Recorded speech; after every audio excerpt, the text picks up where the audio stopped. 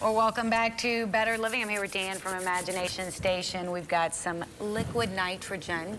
I need to put my safety glasses goggles on. Safety first. Absolutely. Yes.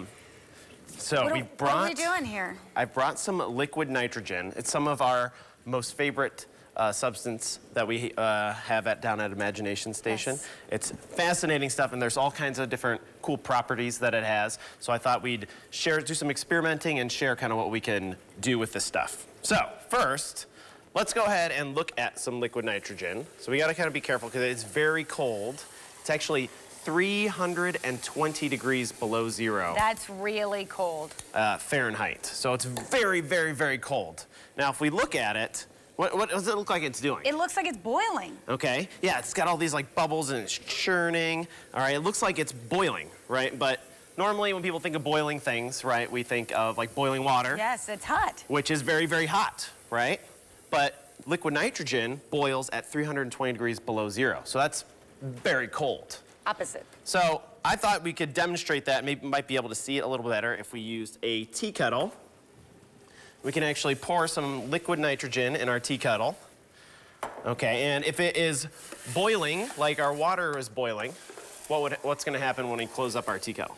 It would whistle. It'll whistle, right? Yes. Okay, so I closed it up. Why don't you go ahead and close the...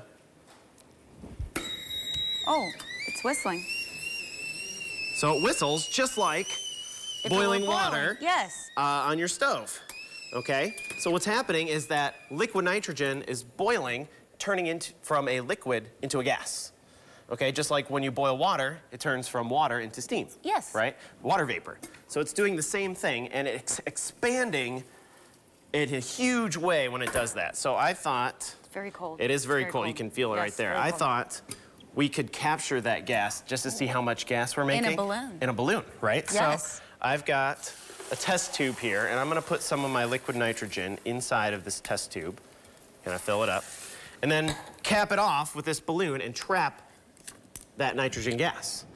Okay, and you can see that balloon, is expanding in a huge way, right? And you can kind of see it boiling inside. I can warm it up, make it go faster.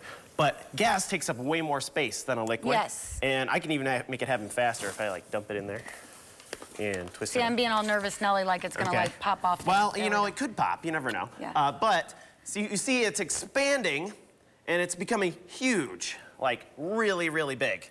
Okay, and eventually that balloon, it will become like brittle at the bottom here and it might not be able to take it anymore. Look at and me it'll being keep nervous. expanding. It's expanding and expanding, getting bigger and bigger and bigger. It can take up like 700 times more space. Like that. You were just waiting for me to have a heart attack, weren't you? It happened. You know, it sometimes, happened. you know, you pop a balloon. Yeah. But there's heart attack right so much energy inside of that liquid nitrogen. It expands and expands as a gas, and it kind of shreds our balloon. Is that here. cold? It's not cold anymore. Just a tiny. Warms back up. Because out here, it's like an oven compared to inside. That's how I like it, yeah. 400 degrees hotter, right? Yeah.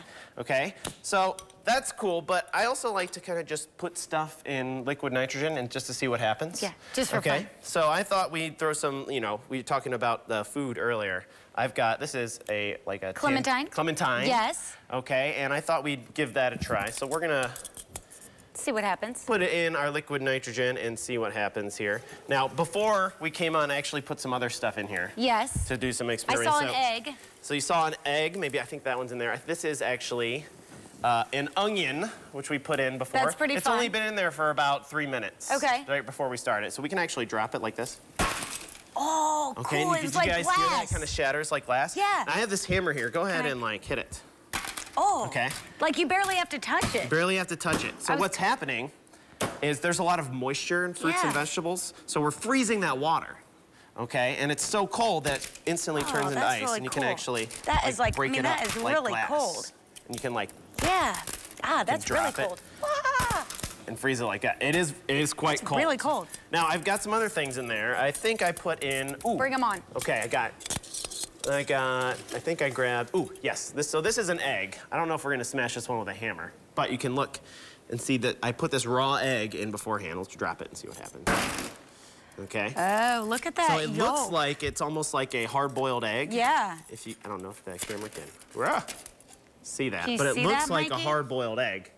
Let's turn on it the inside. this way, maybe? Yeah.